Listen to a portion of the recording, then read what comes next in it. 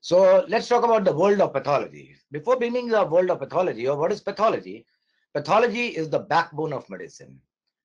Well, if you remove your backbone, what happens to your body? You can't stand, that is impossible. You can't even sit, you can't even lie down. So pathology is the only difference between a good and a bad physician. No matter what you want to become in life, whatever career specialty or specialty you want to specialize in medicine, if you do not know your pathology, you'll not be there. Pathology is all about diagnosis. The correct conclusive diagnosis comes only from pathology. It's the most logical branch of medicine, in my very personal opinion. The only good doctor will know pathology, and the only pathology doctor will be good.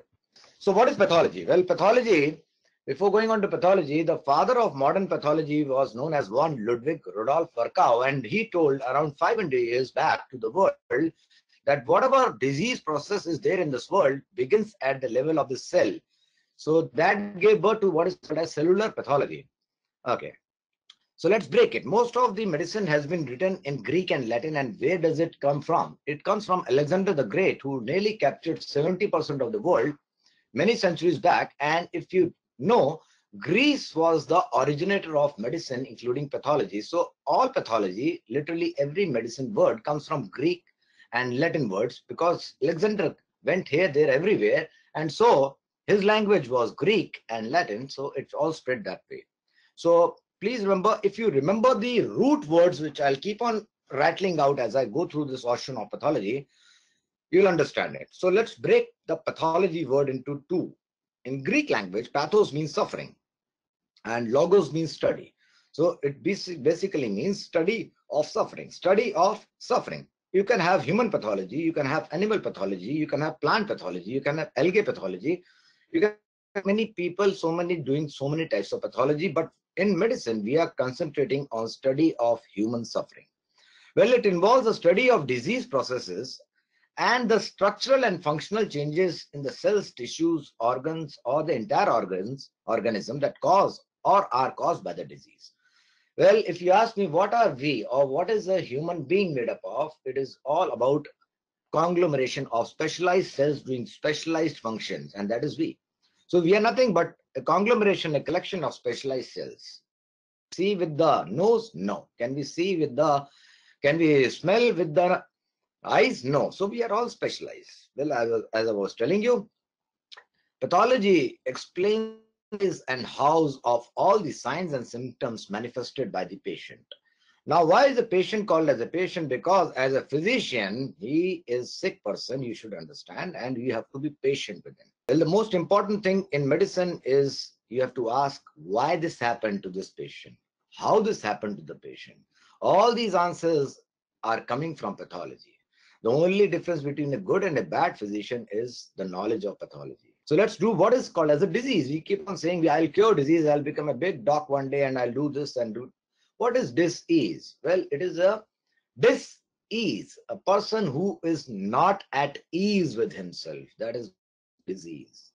Well, most of the diseases, we know the cause, and some of the diseases we still do not know the cause. So the diseases which we do not know the cause of is called as idiopathic. That's another medical word parlance you have to learn, that certain diseases are there in the world, but till date, in today's era also, we do not know the cause, and that is what is called as idiopathic cause of the disease. Injury is a stimulus which damages us. A lesion is any abnormality in the body which results in impairment or total loss of function. Now let's begin the four aspects of the disease process. Certain terms are there which will be repeated throughout the process of pathology learning and teaching. So we have to go through the ABCs of pathology. Terminologies have to be learned the correct way. What is causing the disease? Smoking causes lung cancer. So that is the cause of lung cancer. What we call in pathology as a cause is etiology. Etiology basically refers to this thing causes that disease. So that is the cause of the disease. Well, the mechanism of its development, let's go back to very simple biology concepts. Okay. Anopheles mosquito, the female Anopheles mosquito has a plasmodium. This plasmodium is there inside the female Anopheles mosquito. This bites you on the skin and you get malaria. The word malaria, mal means bad, area means air. All this is Greek, guys. So malaria, very ancient, we have learned from the ancient literature of medicine, malaria. So malaria, people just knew that you are in a unhygienic kind of environment where the air is not good. Obviously, they didn't know it is caused by the mosquito. They didn't know what is plasmodium centuries and centuries back, but they knew this thing that anybody who's environment gets this kind of a disease. So they called it malaria. Okay. Now, if the mosquito bites you right at this moment, it is around 11:10 a.m. for me in Caribbeans in Aruba. Do you get malaria at 11:11? No. So the story of the development of a disease from the cause to the manifestations of signs and symptoms, the malaria will be caused around 24 to 48 hours after the mosquito bite. So this is the mechanism of its development from the cause. The mosquito bit me at 11:10 and it took me around 24 to 48 hours before I started developing some signs and symptoms. This is what is called as pathogenesis, the mechanism, the story of the development of the process of the disease. Well, now, as I was saying, the one Ludwig Rudolf Virchow, the father of modern cellular pathology, who revolutionized the way of thinking as medicine we see today, is that everything starts at the level of the cell. Before he said that, so it is very ironically and very funnily mentioned in the books of literature of medicine that you are a sinner, that's why you got a disease. You are a cheat, that's why you're getting a disease today. It's nothing like that. There is a cause and there is a effect. It is what is called as cause effect in pathology. So the etiology is there, which is the etiology. It is a plasmodium coming from the stomach of the female Anopheles mosquito. And 24 to 48 hours after the mosquito has bit you, the pathogenesis has taken place. There are structural changes which are induced in the cells and of the body. These are what is called as morphological changes. So everything what happens at a organism level, at the human level, has occurred already in the cells. Cell is sick, you are sick. So morpho means body. Basically, morph means body in Greek. So morphological changes take place in the cell, and when there are morphological changes in a cell, there are functional changes in the cell. A cell who is not morphologically normal will also be functionally not normal. So morphological changes lead to functional abnormal changes.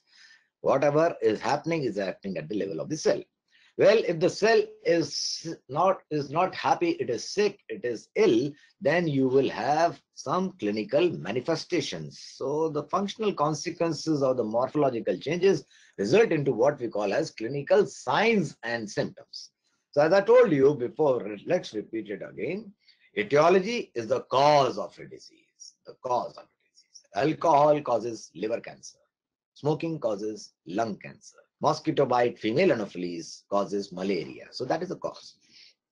Now these are acquired causes. Okay, infections are the most common etiological factors in the western part of the world. No, in the eastern part of the world, just for the sheer reason because eastern part of the world is poor, whereas the western part of the world is rich. Look at America, look at Canada, look at Australia, look everywhere except the Asia and Africa. Most of the people out there are living a very luxurious life. In my very personal opinion, I call them luxurious diseases. Smoking like a chimney, drinking like a camel, eating like a glutton. Life is happy, not exercising. Too much of stress is there. All you want is money, money, money. No money, no honey. Type A personality. So you get what you call as nutritional imbalances diseases. Too much of nutrition is going inside you and bad kind of nutrition is going inside you. You get myocarditis, which is the #1 killer in the western part of the world. You get cancers. Cancer is all about human greed. It is increasing. So these are the different types of acquired etiologies. Okay. Chemical. Let's talk about the chemical etiology. Chemical etiology, accidentally you put hydrochloric acid while working in the chemistry lab thinking it to be water and you get poisoned. Okay. You are wanting to commit a suicide and you take cyanide. That's a chemical going inside you and you can die of it. Physical. You are going on a motorcycle and you get a fracture. that is physical. So all these are the examples of acquired etiology. Whereas the other major class of etiology is inherited. Inherited basically means it is a genetic defect. It is a defect in the DNA. Deoxyribonucleic acid is the genetic material carried through the generations. Okay. So please remember, what is a mutation? A permanent change in the DNA, an irreversible change in the DNA. It can lead to various types of cancers, and it can lead to various kinds of syndromes like Down syndrome and so many out there. So this is not my mistake. It runs in my family. I have inherited it from my ancestors. Let's talk about the second thing, the story. The sequence of events, the story that leads to development of a disease, the story from etiology to symptoms and signs. The structural alterations caused by a disease is what is called as a morphological change. Now, if I say that there is a change at the level of the cell, there must be a change at the level of gross. Now, gross means basically what I see with my gross naked eye. Normal human eye. I can see from outside the liver is not looking normal. I'm not using my microscope. I'm not going at the cellular level. I'm just seeing it with my gross naked eye. And that's why it is macroscopic change. Macro means huge, big. So macroscopic change appreciated by simple human naked eye. Now, if I take a section from there, what we call as a biopsy, then it is called as a microscopic change. I put my armed eye is the microscope, and I see changes of the cell. There is another term which you need to remember. Let me give you a very simple example. Australia sitting here in Nepal and say, oh my God, you saw Mycobacterium tuberculosis, infection of the lung. You saw pulmonary tuberculosis, finished. You saw this, you saw that, and it is this. It can be a pathognomonic symptom, a pathognomonic sign, it can be a pathognomonic gross finding, it can be a pathognomonic histologic or microscopic finding. You say, this is this scene, I've seen this thing, there is only one diagnosis in the whole wide world. That is what is meant by pathognomonic. So we have been talking about, last thing is that anything which is starting as a disease process, the patient comes to you in the office for a reason. He is not a very happy child. He's in your office begging for your help as a doctor. When he comes in, remember, and whatever he says in his native language, he doesn't know medical language. He doesn't have any idea of what is medical terminology. Whatever he says, I have pain, I have dizziness, I have headache. Whatever he says in his language is a symptom. That is patient's subjective observations which get him to your office desk. I've got this thing, I've got this problem, I've got that thing. That is sign is what you discover in your patient by history taking, by physical examination, by laboratory investigations, and by radiological investigation. He says, I've got pain in my stomach. Doctor, I've got pain in my stomach. That's all I'll say. Okay, he's a layman. Now, when you do the history taking and when you touch his liver by the example, you find his liver is enlarged. That is a sign you have discovered in his body. You find there is temperature raised in his body. Maybe he doesn't know. He doesn't know feverish, but you tell Johnny, you got a fever of 101 degree Fahrenheit. Whatever you discover is a sign. Whatever he tells you in his language is a symptom. So you might be aware of this thing. And then there is something called as prognosis. Prognosis means the most likely expected outcome from a particular disease. Doctor, you told malaria. Will I die? No, you will not die. I've got anti-malarials, which will be very effective. You will be absolutely treated within a week or so. You'll be running back to your office. You'll be happy. Doctor, I have been told by you, I have got AIDS, acquired immunodeficiency. What will be the final outcome? Johnny, there's no cure for AIDS. Final outcome will not die today, but downstairs, a line 20 years. Doctor, I have got liver cancer. How many months for me? Doctor says 6 months to 1 year. So good prognosis means suggests recovery is very highly likely. And poor prognosis means either you are going to die or you are going to be morbid. Now there is morbidity and mortality. From the word mortal, Only the Almighty God is immortal. He never dies. He never came. He is always there. He will be there. But we as human beings or any organism who is living on this earth walking around will die one day. That is for sure. But the word mortality means you are going to die. The word morbidity means that you will not have a very good life, but you will still survive. You will have a very bad QOL, quality of life. You have been diagnosed with bronchial asthma. Okay, you will not die of it as of now. You will live with it, but a poor quality of life. You'll get attacks of bronchial asthma from time to time, and that's okay. So that is what is called as morbidity. Quality of life is not good as you expected it to be, because there is a disease process in you which is impairing your activities of daily living, what is called in medicine or pathology as ADL. Activities of daily living means I get up in the morning, I brush my teeth, I bathe, I go, I eat breakfast, I live my life good. That will be compromised. Another term what you have to learn in pathology is complication. You already have one disease and then you get a second disease occurring during the course of a primary or the first disease. For example, you have already got a coronary artery which supplies the heart. There are three of them. We are not going into details. One of them has got atherosclerosis pattern. And what is atherosclerosis? Deposition of excessive cholesterol, primarily the oxidized low density lipoprotein in the intimal layer of your coronary artery.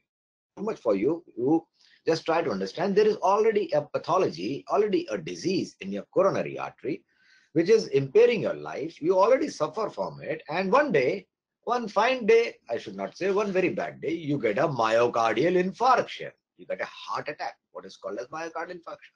So myocardial infarction occurred during the course of the atherosclerotic coronary artery disease. So this is, well, abnormality, trauma, as in the case of suicide or somebody wanted to kill you, leading direct of death. There are only 5 ways you can die.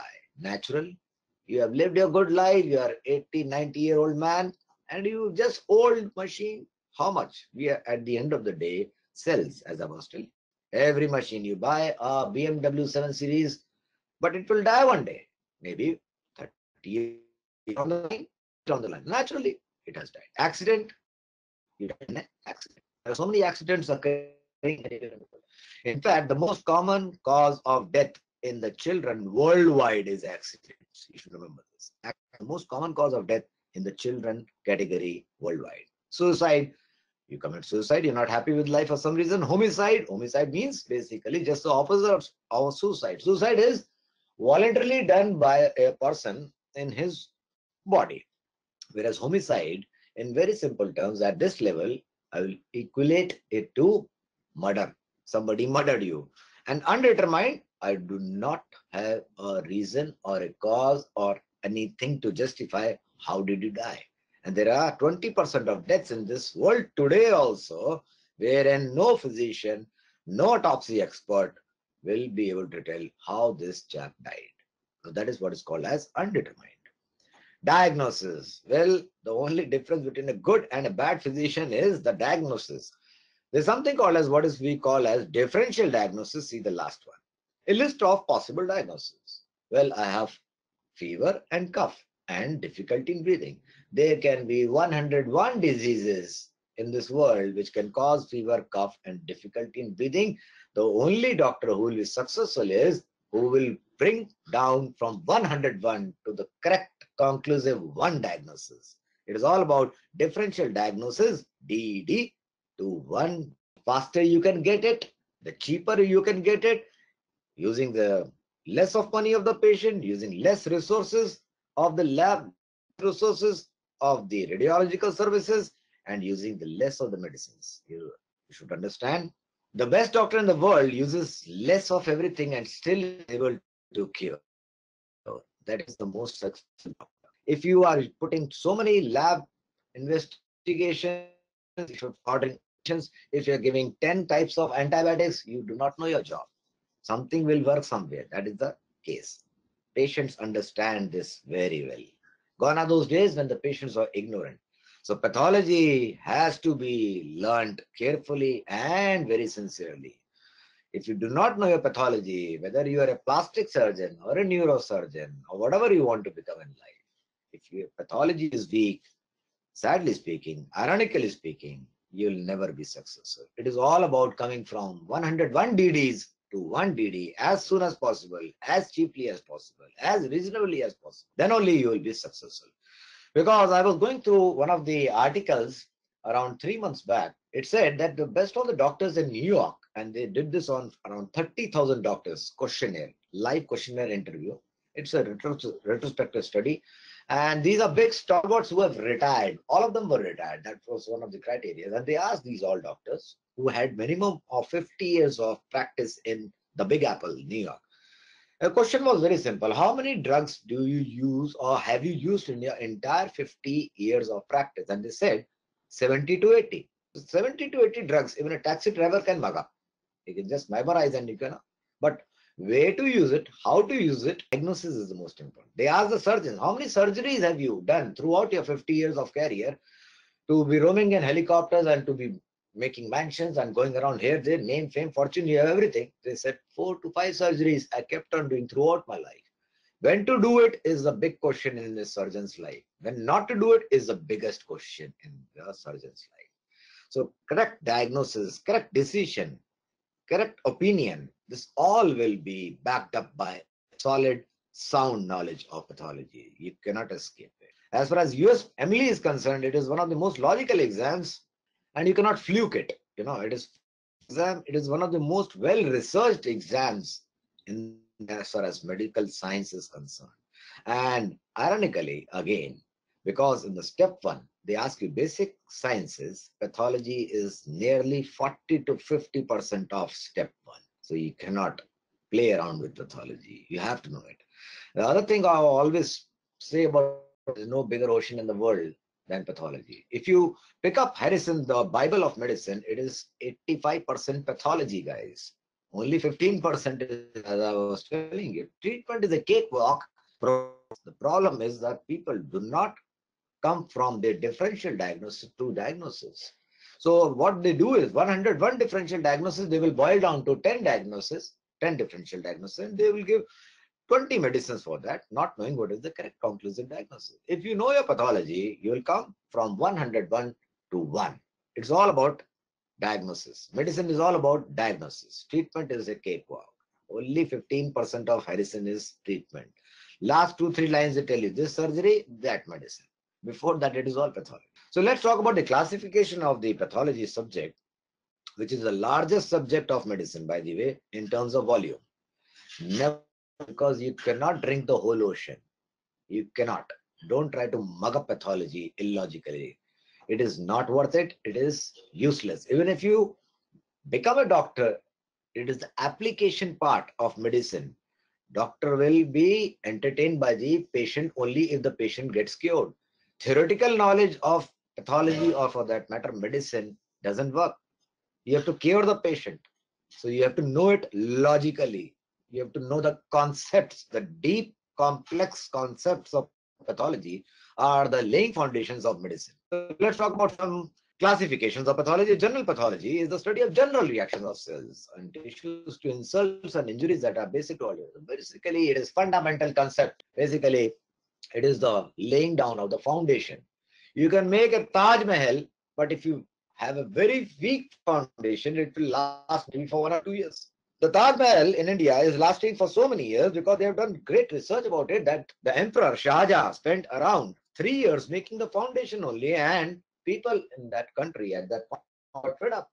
When are you going to actually start the Taj Mahal? He said, no, no, no. The foundation is far more important than the building itself. So the foundational concepts of pathology, if you don't understand, you understand what is called as systemic pathology. Systemic pathology basically refers to study of the organ systems. Let me name some. Cardiovascular system. That means cardio. Cardio word comes from cordia. Cordia words comes from cordial. I've got cordial relationship. Cordial means I've got relationships related to my heart. I'm very cordial to my professor. I'm very cordial to my parents. I'm very cordial to my colleagues. Cordial, cardia, all heart. Vascular vessels. So it is all about the heart and the vessels of the body. Respiratory system, that is lung. Healthy system, that is the liver and the gallbladder, and so on and so forth. The musculoskeletal system, the muscles and the skeleton, the bones. The reproductive system, female reproductive system, that is male reproductive system. So these are the systems. So when I build up the concepts of general pathology, that is the foundation I have laid down, then I will go deep into the organ system specifically. I'll pick up one organ system and I'll tell you about that. Now, this is all about application of pathology or application of medicine. You can have anatomic pathology being done in a cadaver. Now, what is a cadaver? Cadaver means a dead body.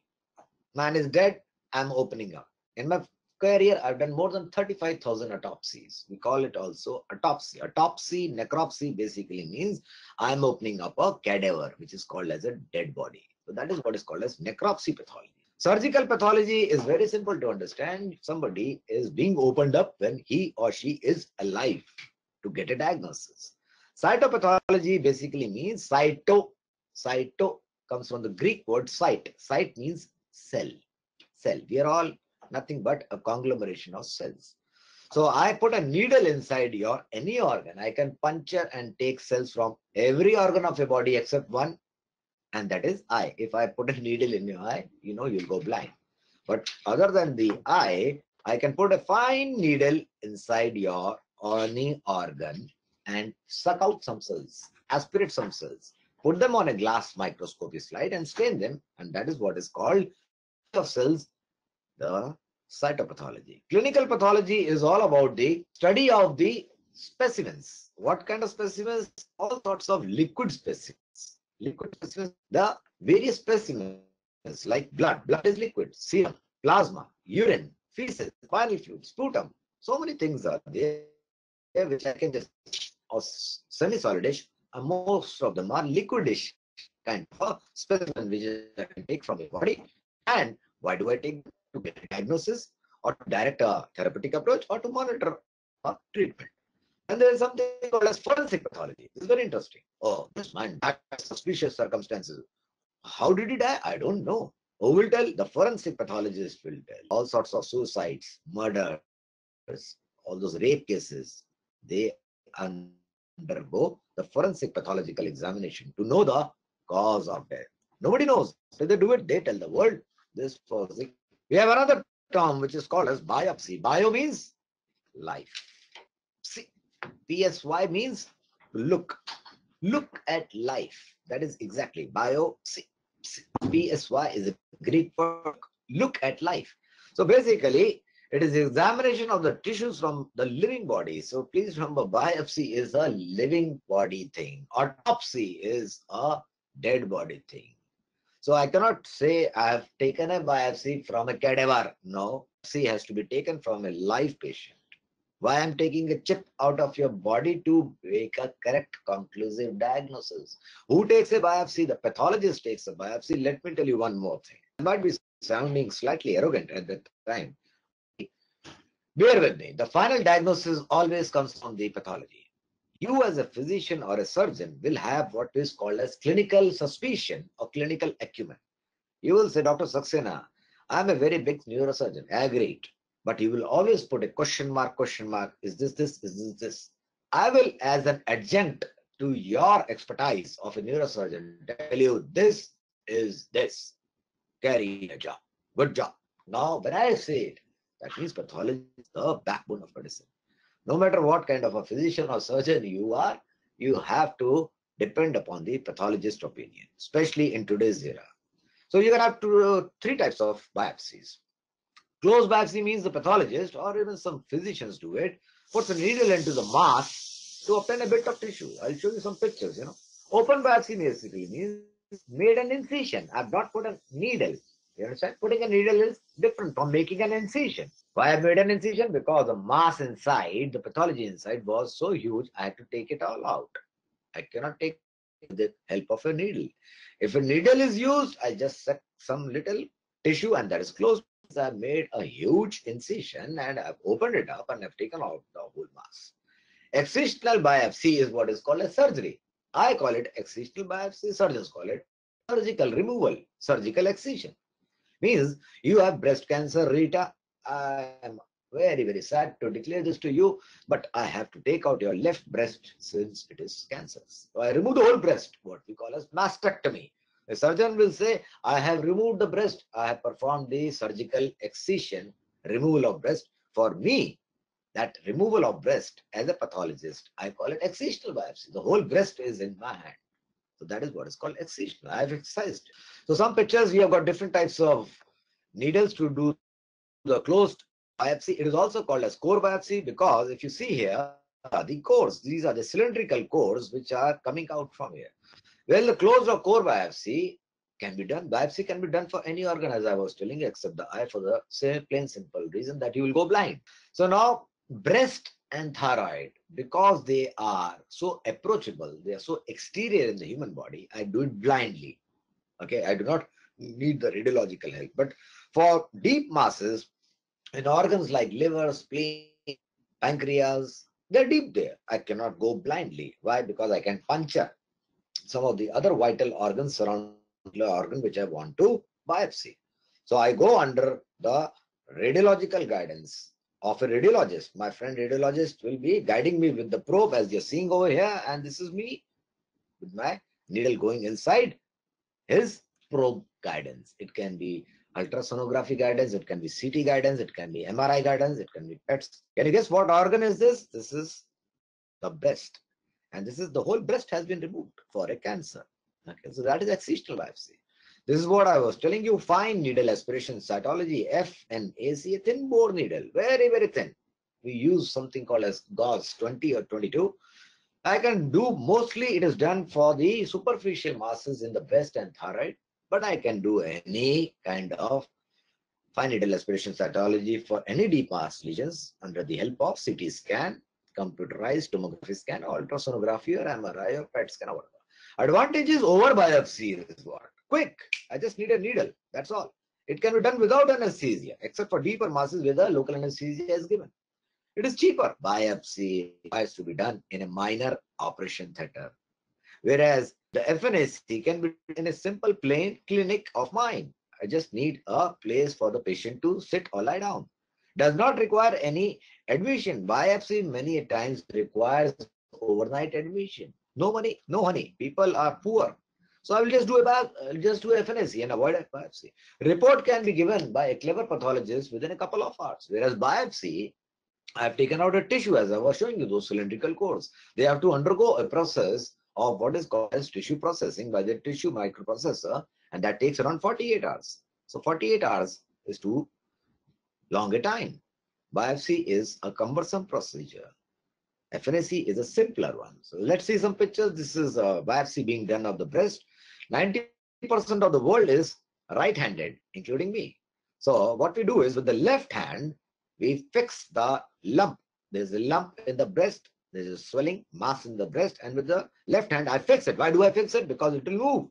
If I put the needle and if it moves, then the purpose is lost. So I fix the lump with my left hand, being a right-hander, and then I put the needle inside, as you can see here. And as I'm sucking out what? I'm sucking out cells. It is a cytology. These are the breast cancer cells out here. These are the breast cancer cells. These are so grotesque looking, so frightening, abusing, howling, shouting. Nobody is happy with nobody. They are all different from each other. This is what is called as pleomorphism. Pleo in Greek means different. Morph means body. Different size and different shapes of cells. Different size and different shape of nucleus of cells. Some of them are really very dark. See, this one's so dark. Very angry looking cell. What has happened to this? This is all cancer cells. If I can say so with very confidence and conviction level, this is a normal breast cell. Compare this one with this one. My God, this is bad. This is really, very, very, very, very high grade breast cancer. Now coming to what is called as frozen section. Try and imagine there are two rooms. Room is the operation theater, and the right side room is the lab, the frozen pathology lab. Okay, and there is a window between these two rooms. The surgeon is doing a operation. He is operating live right now as I'm speaking. He's doing there. I'm speaking live to you. He's operating live right now, right there. There's a small window between these two rooms. One is OT, operation theater, and the other one is my lab, where I'm doing the frozen sections. He takes a chip of tissue from there and he opens that window. Obviously, the assistant opens and he says, you know, the surgeon has given this chip to you. Just see what is the diagnosis. I say it is cancer, and he removes the whole organ. If I say no cancer, he closes the body and he comes out. So why is it tissue being frozen? It is being frozen to get a rapid diagnosis while the patient is still on the operating table, the abdomen is open. The piece of tissue to be studied is snap frozen. Why? Because the freezing makes the tissue solid enough to get it cut. You see, when I get a tissue, I have to make a microscopic slide out of it. So I want a very, very thin part of the tissue, what we call as thin section of the tissue. So I cut it with a microtome. Microtome is just something like a knife your mother uses in the kitchen. So microtome is my knife. The pathologist's knife is called microtome. So I cut it with the microtome. It's a machine kind of a thing. And frozen sections are performed with an instrument called a cryostat. Cryostat is something like a size of five-star hotel. If you've gone sometimes, it's a small fridge size thing. Small fridge, you know, with the smallest ones. So it's just a refrigerated box containing my pathologist. I freeze it, I make it solid. Solid things are easier cut. And try and imagine the consistency of the organs in the human body are something like butter. You know butter? So butter is not that solid, okay? But I want rock solid so that I get clean, straight sections. So I cut it and then I put them on the glass slide, I stain them and I give a rapid diagnosis. How rapid do I give a diagnosis? Within 2 to 3 minutes. Within 2 to 3 minutes, the diagnosis has to be given. Try and imagine, guys, if you do not know your pathology, life is at stake. You cannot be mistaken. One mistake will be taken for a very long ride. So pathology is really very important. So some examples out here. At times during the surgery, it is necessary to get a very rapid diagnosis of pathologic process. That's where the surgeon may want to know if the margins of his resection for a cancer are clear or not. Try and imagine. Let's say the cancer size or the cancer mass size, the cancer mass size is 2 centimeter in radius. Now, is it good enough to just take out that 2 centimeter mass and call it a day? No. We do know that even if one cancer cell is left, the story will start again. It's the surgeon doesn't have a microscopic eye. He has a blind eye, what we say as a normal human naked eye. So what we tell the surgeons, and surgeons are trained like that, and that's the reason that they are aggressive in nature. If there is a 2 centimeter cancer tissue, take out 4 centimeter. Take out that 2 centimeter and take out the surrounding 2 centimeter also. Maybe take out 5 centimeter total. I don't care. Because even if one is left, again the cancer will start again. And we cannot afford to do that. Okay, we are playing with life. We cannot afford to do that to the humans. Okay. So that is what is called as wide margin excision. We do not want to take a chance. So when the surgeon takes out, let's take it again. 2 centimeter cancer is there. He takes out 4 centimeter. Now he has taken out 4 centimeter. He has been very liberal enough to take out cancer. But who knows? Maybe one cancer cell is outside that 4 centimeter margin. So that is what is going to be told to him by my microscopic eye through the frozen section. If I say, okay, wide margin excision clear, the margins are clear, that there is no cancer left, all the cancer cells are here only, don't worry. If I say wide margin excision is not successful, what he will do is he has already done the 4 centimeter excision, he will take out maybe 1 centimeter from the surrounding area. So that has to be done right at that point of moment. You cannot close a patient and then get him again to the OT. So that is what is important frozen section. Some examples of frozen section of an unexpected appendectomy. My purpose was that you had appendicitis, inflammation of the appendix, infection of. I opened you up for a plain simple reason that I will remove your infected, inflamed appendix. But now, oh, it's a Pandora's box. Let me make it more interesting. Pandora, the famous magician, okay, of ancient times, he had a wooden box always in front of him. He was a magician, correct?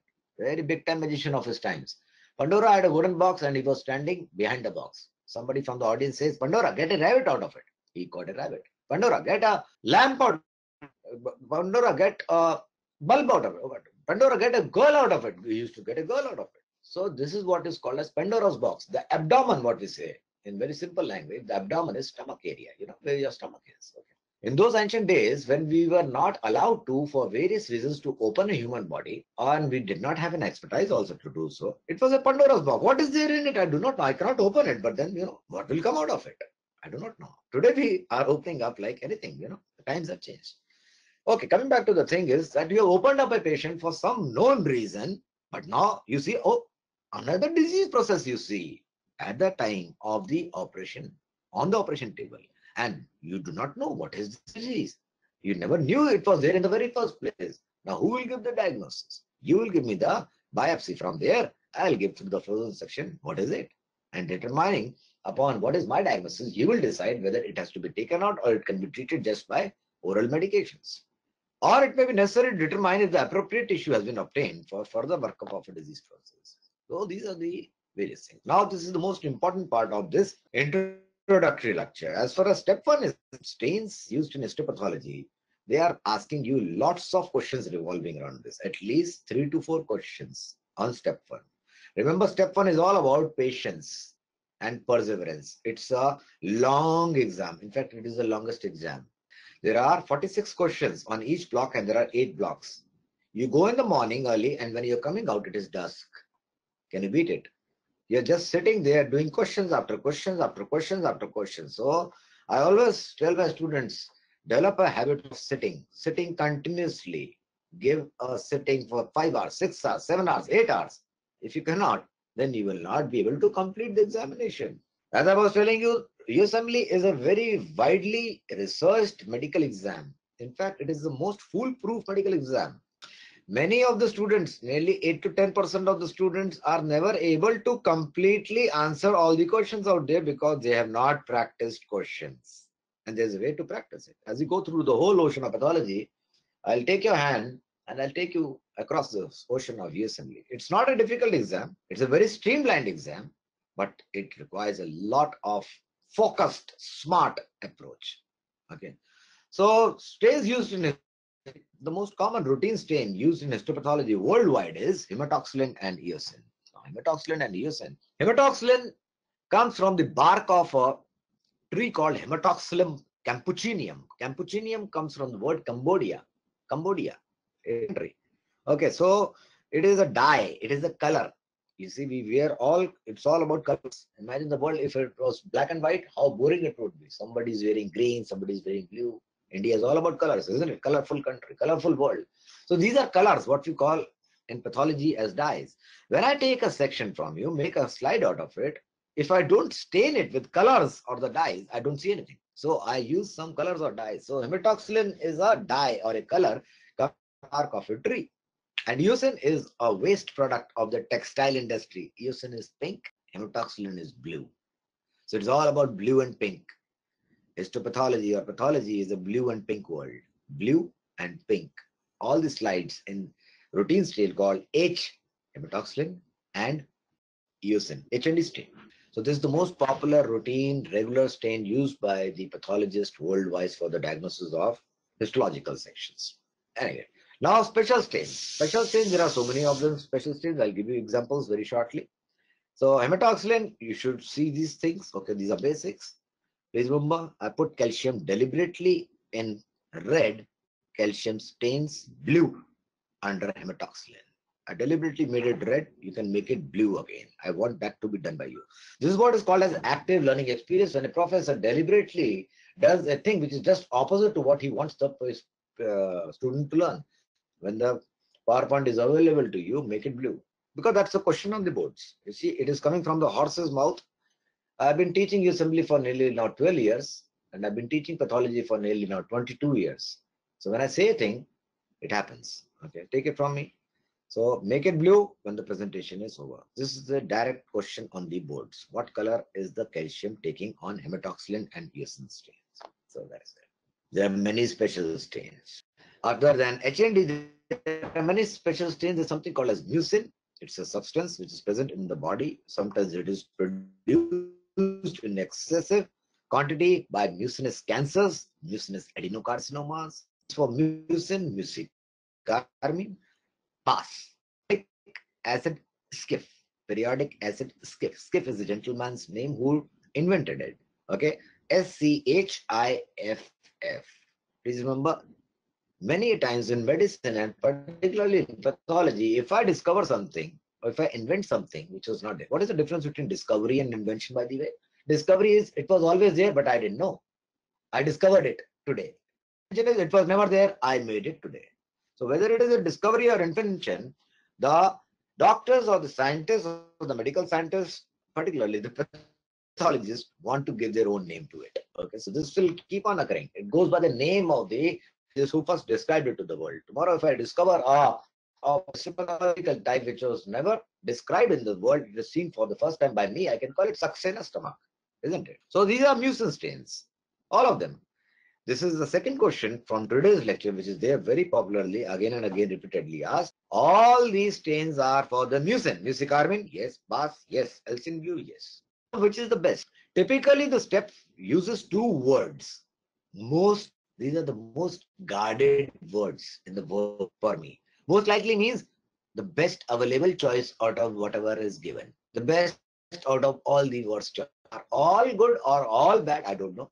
But the best answer is most likely is a way of guarding yourself. The step people are clever people, you know. So most likely, so which is the answer? Best out of these three, mucicarmine. That's why I put it first. That's the question number four. You can have a melanin stain. Melanin is a pigment in the skin. The fairer the melanin content is more. Melanocytes, which are skin cells. Okay, the special stain for that is Fontana Masson stain. Then there is something called as hemocydin with iron. It's iron. There are various kinds of iron in the human body. Ferritin is another kind of iron, but ferritin cannot be stained. The form of iron called ferritin, Ferritin, cannot be stained. But another form called hemocydin is stainable, and the classical special stain for staining iron in your body in your slides is Prussian blue stain, also called pearl stain, also called pearl's Prussian blue stain. Okay, the fat stain. Fat can be stained by various other kind of special stains: oil redo, Sudan blacks, Sudan 4 oblique black. Sudan is a country, by the way, in Africa. So it was first invented in Sudan. So in the honor of that country, they call it Sudan black. There are various kinds of connective tissue stains, the trichrome stain. There are two of them: Masson's trichrome stain, Mallory's trichrome stain. You've got Van Giesen's stain, you've got reticulin stain, and there is something called as amyloid. A word about amyloid. What is amyloid? First of all, it is a protein. Okay? It's a protein. It's a pathological. You're not supposed to have amyloid protein in your body if you're healthy. If you're having it, it is a pathology. Amyloid protein is a pathology. Okay, there are various kinds of amyloids. Please remember, amyloid is deposited outside the cell. So it is an extracellular protein deposition. It can be seen in many types of diseases, disease processes, and the special stain for it is called as Congo red. Now, Congo again is a country in Africa. It was first invented there. Now, it's a very exhaustive list, you know, and I'm not going to go through it. You go through it. I will never ask you literally so much about the details, but I got a habit of putting a classification. This is high yield. This solid high yield. This pure meat I'm giving it. No bones. So if you go through it, what I suggest to myself for so many years now is, this is one slide. I'm going through it. This is another slide. This is all special stain slides, guys. And this is the third slide. Now, this is a lot of information. Then it will take some time for you to sink it in your brain cells. Take a printout, hard copy, and put it on the wall of your study room. Going here, there, keep on glancing at it. It will slowly sink in there. It will take some time, but this is important. This is the ABC fundamental concepts of medicine. Not good, XYZ will never come to you. So you have to know certain special stains. These are asked on the exams. Okay. So this is for you to remember. There's no logic out here. This is all, you know, straightforward. Mugging up 1% of pathology you have to mug up. Moon is round. Moon is round. There's no logic out there. You cannot, you know, say it is a square triangle. The moon is round. 99% of pathology is logical. It is the most logical subspecialty of medicine. So this is all mugging up. So you do it on your own. This will be asked on the examination somewhere or the other. I've told you 3 to 4 questions. Cheers out. there. This is what is called as the acid-fast bacilli, the Mycobacterium tuberculosis bacilli. These are the pink bacilli. Okay, this is acid-fast bacilli stain, the AFB stain. This is typically done for Mycobacterium tuberculosis. These are the cells. These are the cells. Okay, these are cells. Don't worry about the cells. This is an overwhelming infection by the Mycobacterium tuberculosis. This is bacilli causing the tuberculosis. This particular patient is pulmonary tuberculosis. Tuberculosis is rampant in the eastern part of the world. It's an infection. People are poor, unhygienic conditions. But if you think that the Western world is free of tuberculosis, no. Let me tell you a very short story. In around the early 80s, if I'm not wrong, 1983 to be precise, the HIV virus was discovered and the AIDS came up as a monster, a new devil, which we never knew of. It came from Congo. It came from a monkey. Had it not been the emergence of AIDS in 1983, by 1985, the world was on the edge of wiping away tuberculosis from the face of earth, just as the smallpox has been done. Isn't it? So that is very ironical. This is how life is. So this is tuberculosis. Tuberculosis is seen in Eastern world because of two reasons. Poverty. People are poor, don't have anything to eat. Immune system is weak, infection occurs. People are unhygienic. Just because they are unhygienic, they are living in very terrible conditions. Infection is there, they get it. Western part of the world, why you are having so much of tuberculosis? Because Western part of the world is having AIDS. A lot of AIDS is there. And AIDS is there, so tuberculosis is there. So tuberculosis is a very important concept even in the USFBA. For the reason that there are lots of tuberculosis patients.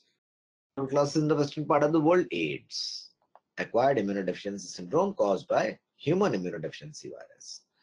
Now this is the Congo red stain for the amyloid. So please remember, this is a blood vessel out here. Basically this is a liver section. This is a liver section.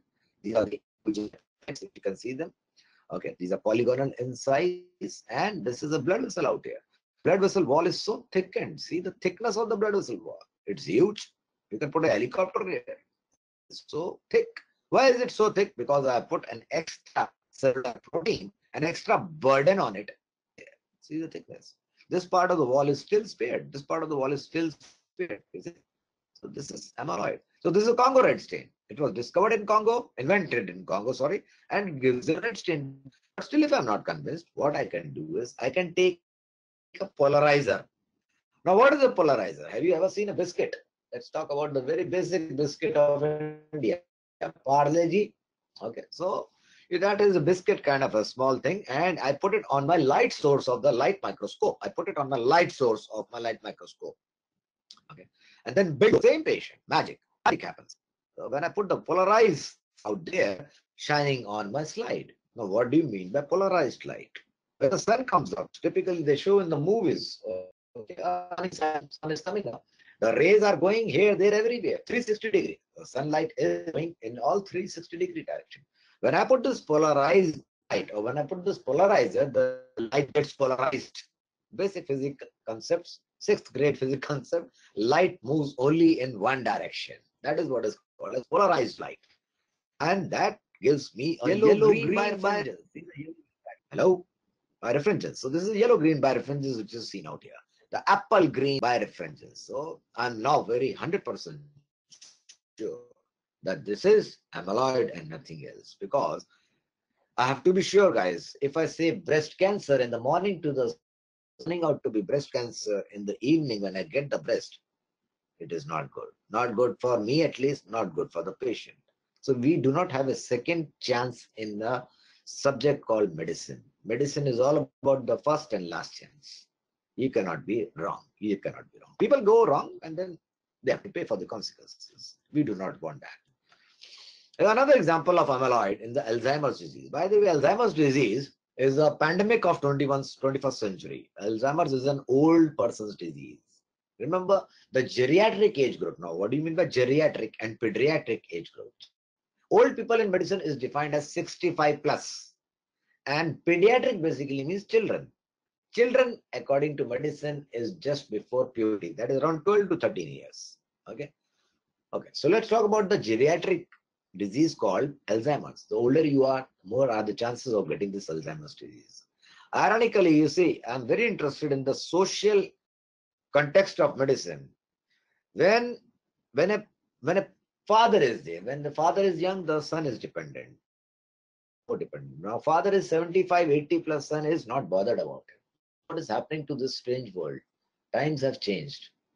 People are being used and things are being thrown. So this is not good. So Alzheimer's is rampant. It has been termed as the silent pandemic of the 20th. Why is it called silent? Because it is underdiagnosed. Father, grandfather is saying, I'm losing my memory. He's putting his or his specs everywhere in the house. He's not being taken care of. So Alzheimer's is rampantly increasing in this world. Anyway, so coming back to, there is a deposition of this extracellular protein in Alzheimer's disease also, wherein the main symptom of Alzheimer's disease is loss of memory. Loss of memory. Gross loss of memory. It can be so bad that the old man can come to a terminal stage of Alzheimer's where he doesn't know even if he's living or not. What is he? Who is he? Is not. What is he? Is he there? He's totally lost. Anyway, so amyloid. This is the amyloid out here. This is the kidney out here. So this is the kidney out here. So this is the think. This is the congruent. See this congruent? Same section. When I put a polarizer, it becomes polarized. Apple green birefringence, yellow green birefringence. This is very, very commonly asked concept. What is the special stain for amyloid? There are certain stains for microorganisms. We are an organism. We can be seen by naked eye, but there are certain organisms which are so small that you can't see them. I have to use a microscope. That as a group, there are many microorganisms. You've got bacteria, you've got viruses, you've got parasites, you've got helminths, you've got so many microorganisms. Algae. As a group, bacteria are the maximum in number. By vote, they win. By voting process in the democracy world of microorganisms, bacteria are the maximum. Okay, followed by viruses. So how to stain a bacteria? The basic stain for bacteria is what is called as gram stain. Gram stain comes from the word or the person who first invented it, Christian Gram.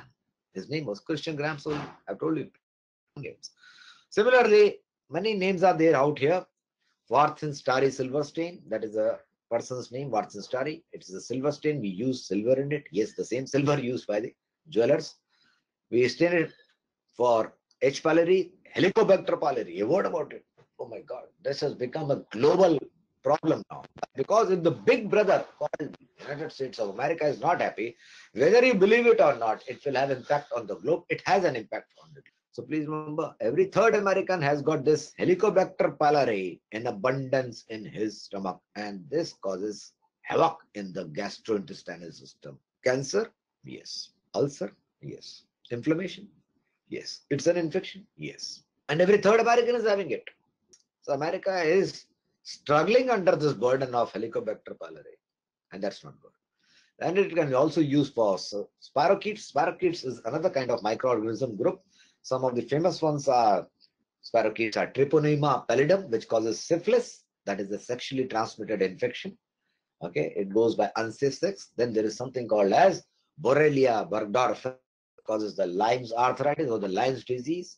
So these are the famous ones as far as step one is concerned, and we are not going into details. When I do the organ systems individually, we'll talk about all the disease processes. Then there is a AFB stain, acid fast bacilli stain.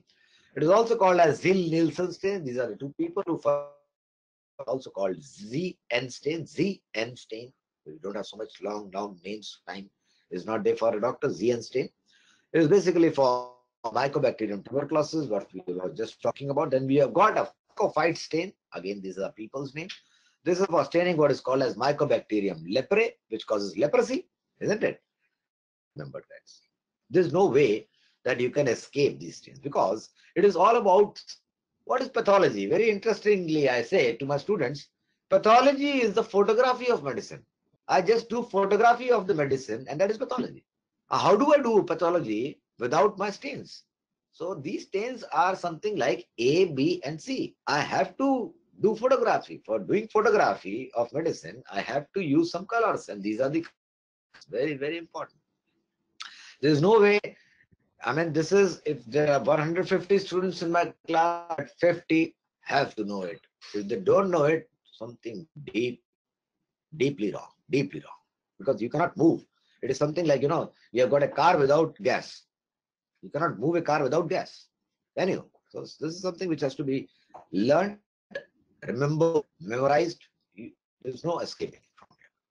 Now, another special stain out here is called Gomori methanamine silver stain. All these are people's name. GMS stain for the fungi. I was previously known as Pneumocystis carinii. Now the terminology for Pneumocystis carinii is Pneumocystis jirovecii. Please remember pneumocystis, that is pneumonia. Pneumo means air. Greek. It's all Greek, guys, because of Alexander the Great. He wandered around the world, captured nearly 70% of the world. His language was Greek. His people were Greek. His doctors, his ancient scientists speaking Greek. So medicine spread far and wide thanks to his capture.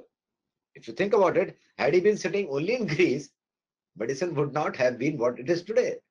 One of the, if I can say, silver rays of his darker side of life was that he at least wandered around, captured people, medicine spread like wildfire. And because he was a Greek, it spread in the words of Greek and Latin. This is Gomorrah methamine silver stain. Let's go further. Okay. So pneumo means air. Ia means a condition. Ia in Greek means a condition. So it's not a good word. The latest word is pneumonitis. What condition of lung? Pneumo, air, lung, condition of lung. No, itis. Itis is a suffix used in pathology for inflammation of lung. So pneumonitis is a better word.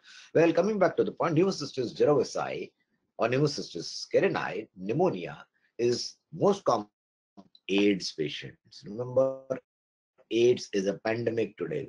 There is no country spared of AIDS today. Okay. Another special stain is called periodic acid skiff. Skiff is a gentleman's name. It stains glycogen, mucin, and fungi. Especially, it is used for the staining of the basement membrane and capsules. Okay, so we are going to do all of these things in great details. Hematology, heme, H-E-M, heme basically means in Greek red.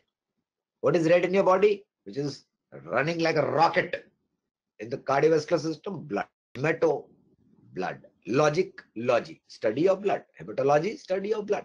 Stains for hematology, hematological stains. There are four important ones. I was saying the H&D stain is the most common routinely histopathologically used stain worldwide. The most common stain used in hematology worldwide is the right Giemsa stain. Those are two people's names. Okay, you can have a right stain separately. You can have a Giemsa stain. You mix both of them, you get a right Giemsa stain. This is used for staining the peripheral blood smears. Have you ever been to a lab to give a blood specimen for some kind of a lab test?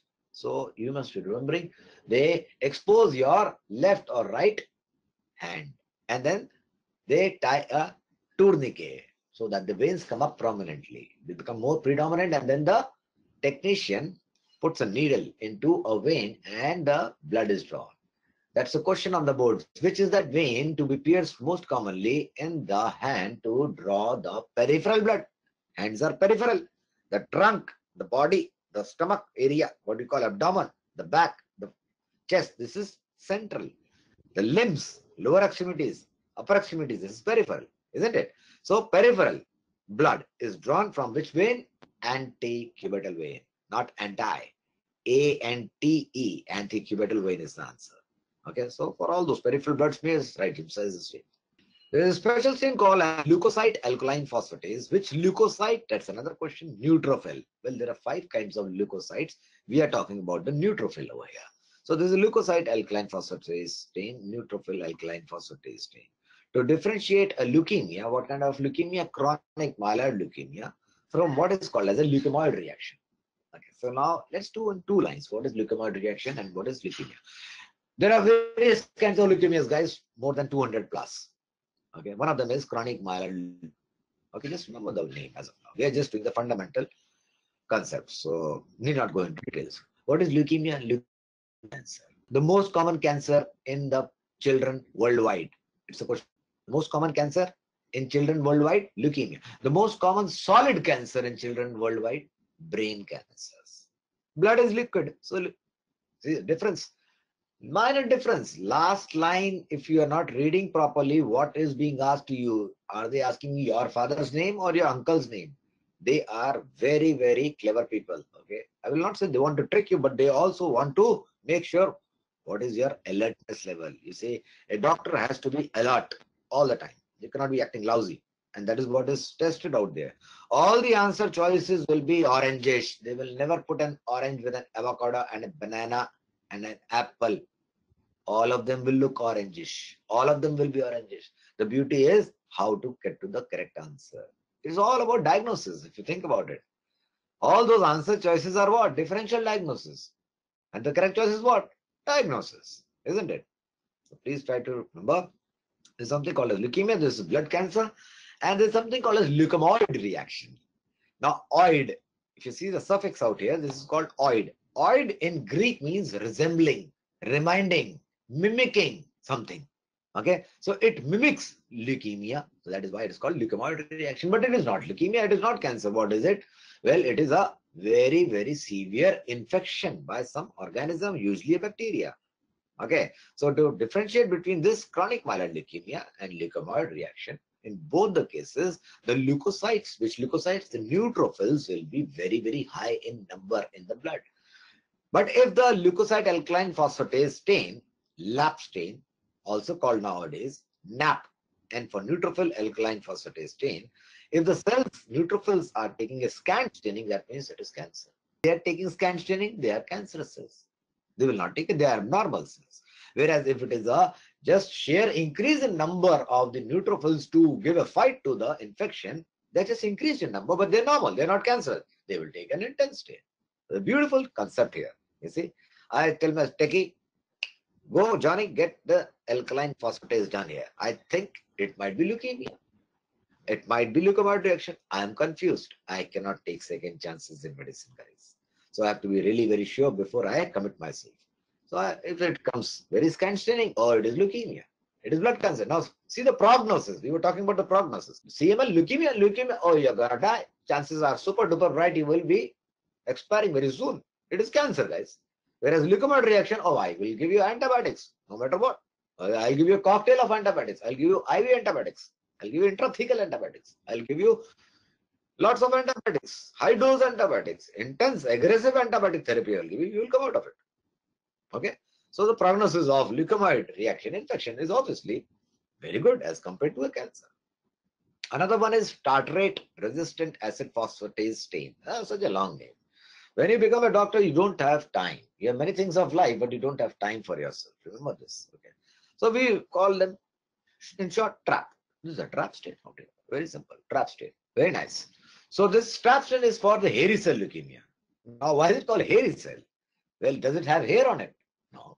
But if you look at the individual cell of this particular leukemia, in your light microscopy, it appears to be having certain projections which are vertical on the surface of the cell. Do this homework for yourself. Make a circle. If you're listening, all of you who are listening, make a circle on a paper if you have, and just put some projections which are vertically standing on the surface of that circle, on the periphery of that circle. Okay? That is how the cell looks like, and that is why it is called hairy cell leukemia.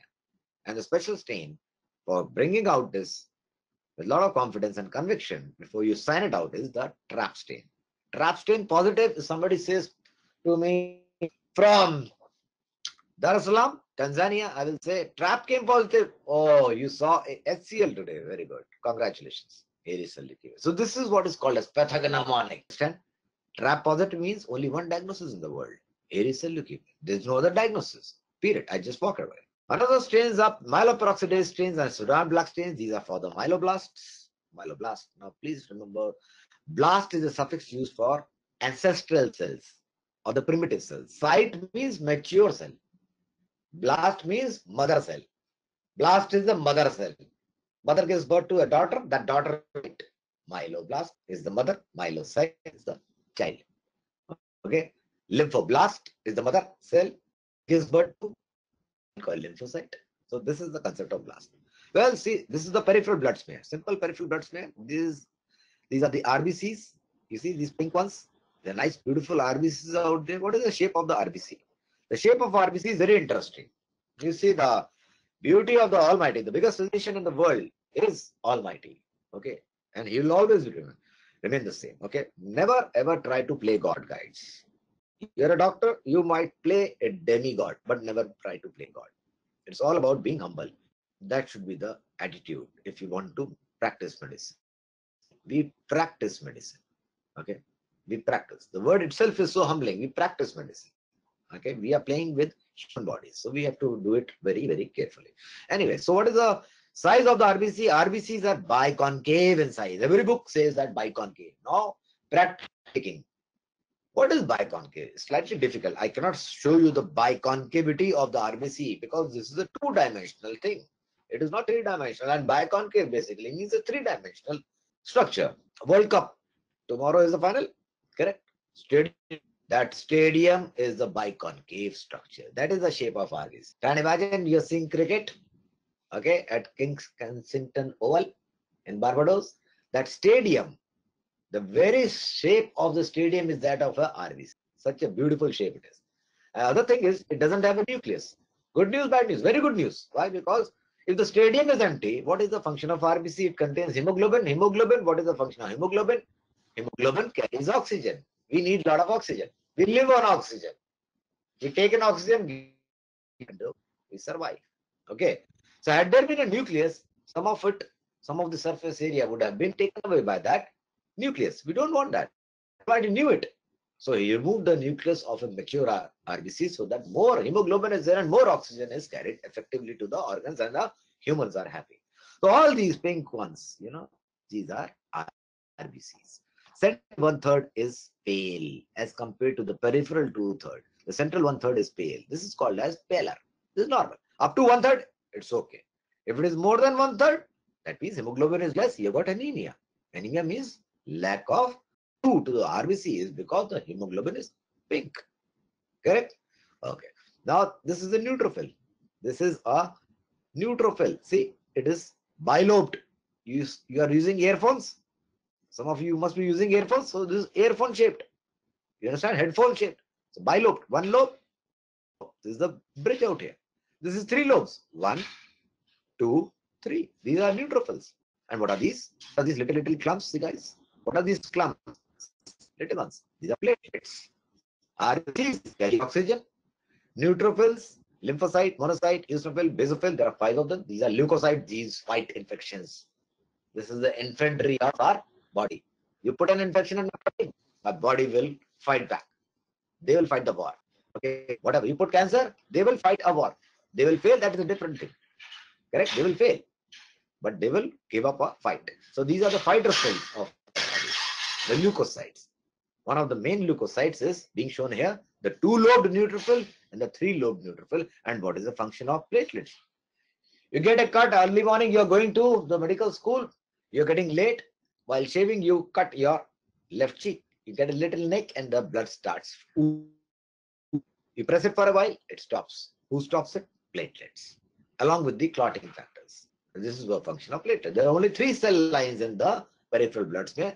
The RBCs, the WBCs, one of the WBCs neutrophils are being shown here, and these are the platelets. Nice. This is the right stain. And there are certain immunohistochemical stains also called as immunoperoxidase or antibody stains, and there are various stains out here.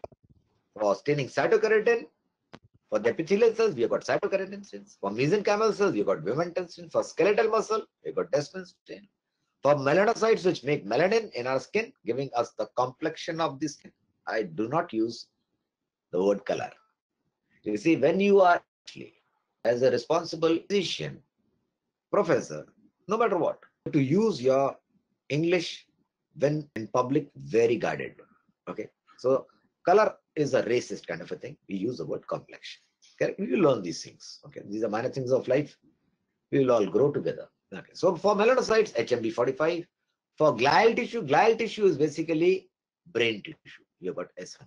So you have to remember these are the special stains, immunohistochemical stains. Still continuing, LCA, leukocyte common antigen, also called as CD45 for lymphocytes. There are 2 types of lymphocytes, the T lymphocytes and the B lymphocyte. T stands for thymus. Up to what age is the thymus present in a child, and then it vanishes slowly? Up to pubertal age. Up to pubertal age. What is pubertal age? Well, it cannot be written in signature because it is different from different countries, different people, different species. But by and large, Puberty is defined as the appearance of secondary sexual characteristics, and the first secondary sexual characteristic in a male, when we say, oh, my boy is going into manhood, is the change in the voice of a boy. Deepening of the voice in a male means he's approaching, he's entering the manhood from puberty. That is puberty. For a girl, it is a budding of the breast. It is called budding of the breast. Development, little budding of the breast. Breasts are coming out. Okay, so that is, thymus goes away around 12 to 13 years of age. It just comes to my mind. There is a question on the boards. If the thymus persists, doesn't go away when the child has reached the pubertal age, what can happen next? Thymoma. Thymoma is a cancer of thymus. That is the question on the boards. So T for thymus, B for not bone marrow. Many of you might be thinking or have been taught wrongly that is bone marrow. B not for bone marrow. B for bursa. Bursa. B-U-R-S-A of fabricus. That is the gentleman's name. The bursa of fabricus is not in humans. It is in birds. So the B lymphocytes, ironically, for the first time, were discovered in birds, not in humans. Later on, they found, oh my God, similar cells are also found in the humans. See, the medical literature is so interesting. If you go into it, it's like an addiction. So bursa name got stuck. That is called as B lymphocyte. So there are numbers to them. CD4, CD5. CD is not for cold drink, guys. CD means cluster designate. Now let me cut the story very short. Story is very simple. There are thousands of molecules in the world of medicine. Thousands of tumor markers are there. Thousands of stains. I call it A from India. The same thing you call from Australia as B. The same one from Congo you say C. Same one says from America it is D. Someone says. Lot of confusion. We are not on the same page. Lot of chaotic environment. Globe is now shrinking. We are a very small world. I have to take an opinion from others. They have to talk to me from other country. If we are not on the same page, I say A for the same molecule, you say B. How will we understand it? To get rid of this confusion, they held a conference way back in, I think, 2000. And they said, you know what? Let's just get rid of this confusion so that we come on the same page and we talk the same language. We understand this. A is A is A. For everyone, it is A. This molecule is called A. So if you see, leukocyte common antigen, somebody was saying something for that, somebody was. So what they said is, let's do what is called as cluster designate. And they randomly chose all these molecules. Put them. How many are there? Okay, 1 billion are there? Put them. Put them on paper. Randomly you put them. We have to start with some molecule. Okay. Give this first molecule whatever we have written. CD1, 2, 3, 4, 5, 6, 7. Can you beat it? It has been nearly now 20 years. And they have not been able to give the numbers to all of them. Till date, they are giving numbers. You understand? So that is the concept of cluster designate. Now, how to remember these? I can help you with them.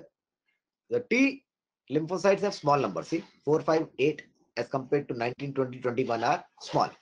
So B are big numbers. 19, 20, 21. B for big.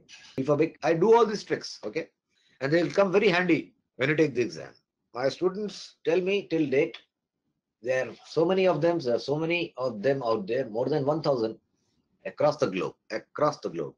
And when they call me, they say, Dr. Saxena, we still can hear your voice when you used to lecture. That is something, you have to remember. There's no choice. And I will give you all sorts of tricks, hints, level. I'm nothing, what is a professor in a very personal opinion? Very humbly I speak. I'm just a senior student of medicine trying to take a junior student of medicine like you across this vast ocean of knowledge. Okay. Neuron-specific knowledge, NSE. This is for the neuroendocrine cells. Okay, there are many kinds of neuroendocrine tumors out there, cancers. It's an enzyme. Let me tell you, clarify here. Any suffix with an "ase" in pathology means an enzyme. Okay. What is enzyme? Basically, it is a catalyst for reactions.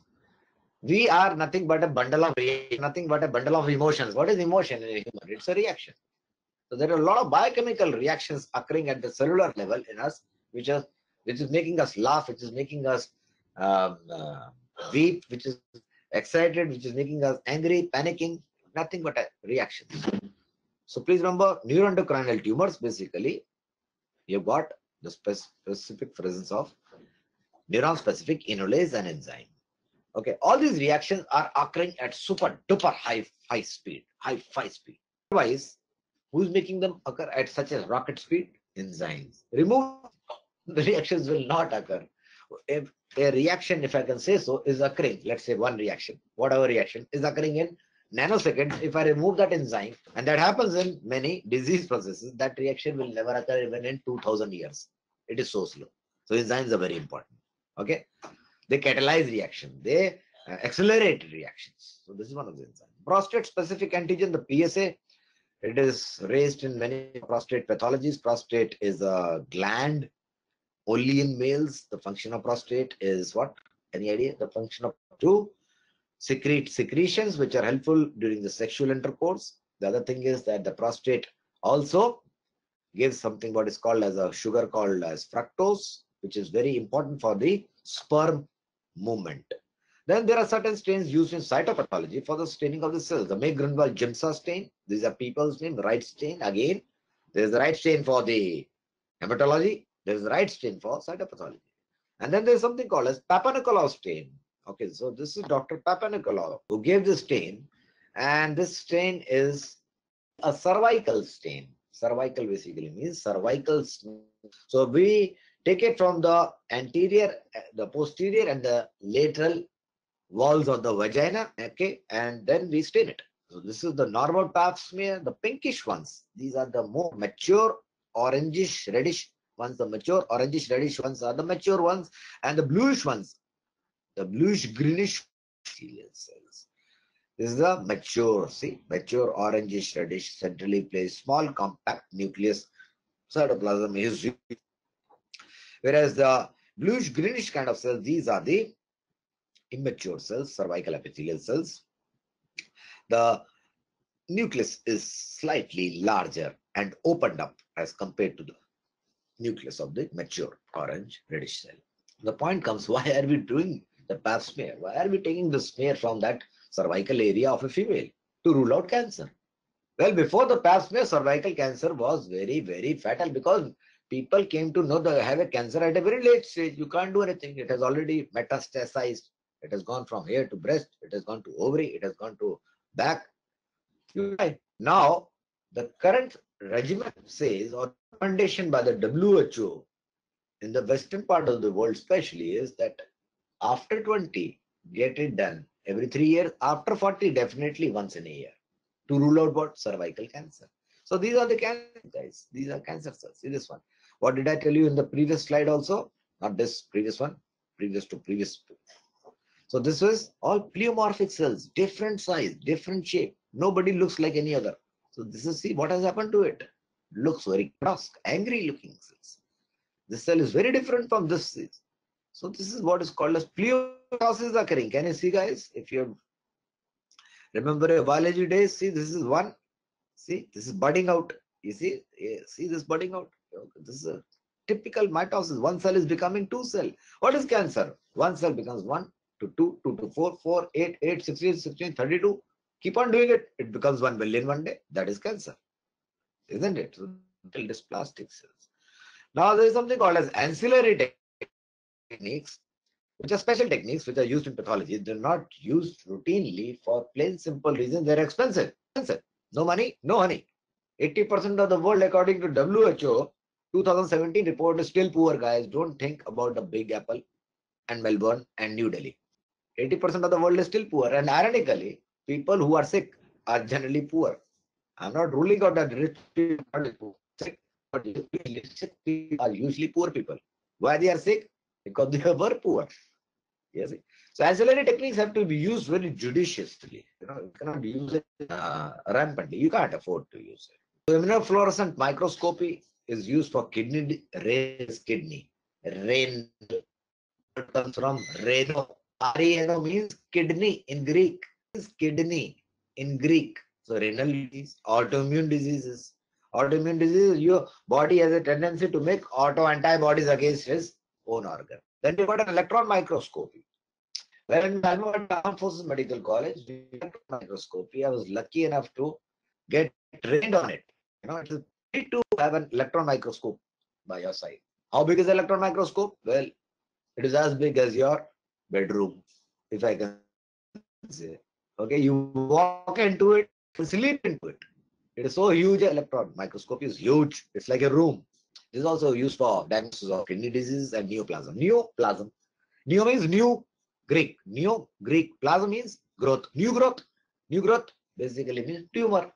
It can be benign tumor. Tumor is what is called carcinoma. Common man on the road says cancer. So all these things. Then you got molecular techniques like protein electrophoresis. You got southern blot, northern blot, western blot, polymerase chain reaction. Very, very high-fi and expensive kind of things. So this is immunofluorescent microscopy here. Fluorescent colors, isn't it? Fluorescent. Shiny. So this is the auramine stain. This is a step question again. This is the Mycobacterium tuberculosis, which I showed you over there in the ZN stain, the Zeal-Nielsen stain. I can resort to immunofluorescent microscopy. You see, most of the things what you do as a physician, guys, you should listen very carefully. You do for your conviction, for your confidence gaining. Using Johnny's money, you are spending Johnny's money for first you to get confidence. I am right, because you cannot afford to be wrong. That is the irony of life. Using his patient's money, diagnosis should not be wrong. Treatment should not be wrong. So this is auramine. Auramine stain is used for the Mycobacterium tuberculosis. These white little rods, these are the acid-fast bacilli, the so-called Mycobacterium tuberculosis. This is the lung section out here. And this is the auramine stain, Auramine. As you go through the pathology, I would like to ask all of you to make a separate PowerPoint of the pictures of USMLE exam. You have to make a USMLE PowerPoint picture PowerPoint. Separate one. I'll keep on pointing. This is USMLE picture, time to time, whenever it is here. And at the end of the whole pathology course, you will have around 120 pictures in that PowerPoint. And that will come very handy. Okay? That will come very handy. Even if you get 8 or 10 out of them, your life will be far better off than people who are not making this PowerPoint. I literally know what pictures I've seen because I've seen the USMLE for so many years. So make that PowerPoint when I ask you to make it. Okay. So what is the finest filter in the world is kidney. And what part of the kidney is a filter? This is the glomerulus. What is this glomerulus? It is a tuft of capillaries, basically the wall of capillaries through which the blood is going. It is going. How many liters of blood in a body? 5 liters of blood. How many times does it pass the two kidneys in 24 hours? Oh my God, 80 times. So how many times? How many liters have passed? 5 liters. 400 liters have crossed. Your 400 liters of blood has crossed your kidney in 24 hours. And ultimately, making what? Urine. Urine is how much? 1.5 to 2 liters. See the fineness of this filter. 400 liters filtered filters. In my very personal opinion, man will never be able to duplicate this kind of filter. Dr. Vinay, a good friend of mine, who's the chief editor of Robbins for many years now, okay, he has written certain lines which are so beautiful in Robbins. Robbins is the Bible of pathology at your level for the step. He has written, he opens up the kidney chapter by saying something like this, that what a filter this kidney is, it converts the wine of Shiraz into urine like magic. Now, what is wine of Shiraz? Wine of Shiraz is the most complicated wine in the world in terms of the ingredients put into it. Okay, so it can filter little things and make it urine. So this is what is being shown over here. These are the linear immune deposits which are seen in a disease called good pasture syndrome. Eyes here. See, this one is normal. See, the green hue out here is dark. It is dark. This is also normal. See, as the pointer goes, I hope everybody is seeing. Okay. See this one, shiny. There is a fluorescent hue to this green. See this one, fluorescent hue to this green. See this one, fluorescent hue to this. These are the linear immune complex deposits, antigen antibody deposits in the glomerulus seen in a disease called good pasture syndrome, which is a kidney disease. Wow. What is this? This is mitochondria. Smiley. You guys give smiley on the WhatsApp to each other. So this is the happy mitochondria. Well, this is one mitochondria, this is another mitochondria, this is another mitochondria. These little spaces, if you know your biology from your 10th grade, these are the cristae. Remember making a mitochondria with the ridges like this, and we call it mitochondrial cristae. So this is electron microscopy, guys. Electron microscopy pictures are black and white. But recently, around 6 months back, I read in a journal, time is going to come very soon when the electron microscopy will also go colored. So that will be very nice, isn't it? So this is another mitochondria, and this is another mitochondria. This is from my this is from my AFMC days. You know, when we used to get trained for the session for how to use an electron microscope. It just so happened that I saw this under my supervisor, and I thought it looks something very happy kind of a thing. So I just took a photograph from our archives. Okay, so these are three different mitochondria, but it appears as a smiley. So I'm happy mitochondria. I've called this picture as happy mitochondria for now 2 decades or more. There's another electron microscopy feature out here, which is showing the neurosecretory granules. So see these dark circles, some are small, some are big. These are the dark neurosecretory granules, which are seen in neuroendocrinal pathologies, typically neuroendocrinal tumors. And the special stain, this is electron microscopy, black and white. Okay, these are the dark neurosecretory granules, dark neurosecretory granules. And what do they contain? They special enzyme. What did I tell you? Neuron specific enolase, NSE. Now let's do some question and answers. U-Assembly is never going to ask you straight questions. Okay, they will never ask how old are you? The papa's name. They will create a clinical scenario. The whole idea of U-Assembly is very logical. As you read this question with me, or when I read it out to you, idea is very clear. What is the idea? This question is not a question. It is a clinical scenario. It is as if the patient is there in front of you with actual story of his. What happened to him? What happened to him? What did he do? And what did he do? And how did he do? So it is clinical. Okay. They will never ask you anything. You cannot pass U-Assembly if you are trying to be a rote learner. Rote memory is not going to work. Rote memory basically means mugging up, what we call as mugging. Illogically, I've mugged up everything. I do not understand anything. I just illogically, vomiting will not help. It is not vomiting which will help. Okay. It is not that you have just eaten everything and you were vomit there. No, that will not work. That doesn't work in U-Assembly. Okay. U-Assembly question starts with the age. Okay. And then the story builds up. Age will always be there. So let's do this one. You will understand better when I go and do further questions. A 49-year-old female presents with a cold thyroid nodule. The fine needle aspiration cytology reveals medullary carcinoma of thyroid, that is a cancer of thyroid. A thyroid biopsy is done by me, and I see tumor cells with extensive amyloid pink hue to it. Okay. So what special stain is most likely to be used in the thyroid biopsy? Answer is Congo red. For some reason, this is a flap here. Answer is Congo red, as we have discussed before, isn't it? So the correct answer is Congo red. We discussed this before. This is Congo red. What I'm showing you. This is all Congo red. This is all amyloid. But if I'm not sure, I want to be sure, guys. Medicine doesn't give a second chance. I told you, we're doctors. Okay. We are playing with human lives. So you have to be very careful. What else can I do further? Second order question on step. What else can you do? Congo red with the polarized light. That will give apple green by refringence. So correct answer is Congo red. Another question is 64-year-old male presents with complaints of increasing abdominal girth. His abdomen is increasing in size. Yellow sclera. Sclera is the white part of the eye. It is always white for every one of us. People can be different. Sclera is always white. It has become yellow. His skin is more darker than before. Physical examination reveals an enlarged liver, raised serum bilirubin, blood glucose level. All this is okay. You might not be understanding what I'm speaking, but this is a special stain kind of a question. I've done a biopsy of the liver which demonstrates increased iron content. So what special stain is likely to be used in the liver biopsy? So simply I'm asking you, what is the special stain for iron? What is the special stain for hemosiderin? Answer is Russian blue or the pearls Russian blue. This is how the questions come, you see. They will not directly ask you, what is the special stain for iron? No, that doesn't happen in USM. They will always create a clinical scenario. Okay, and you have to be good, fast reader, guys. English has to be improved. If it is not improved, even I'm from India. You understand that. But we have to work upon it, and the English has to be read fast, impeccable.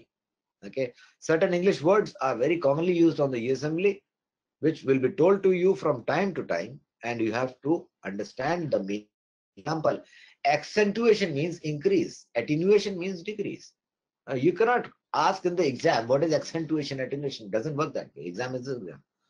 So next question, let's do further. Okay, so there's another clinical scenario out here. A 66-year-old male comes to the emergency department with complaints of acute chest pain. He's diagnosed with a myocardial infarction, that is a heart attack, and he dies.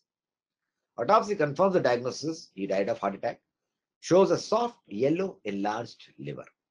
Microscopy shows vacuoles within hepatocytes compressing and displacing the nucleus to the periphery of the hepatocytes. Basically, there is a lot of fat which has got deposited. This fat in medicine is called lipid.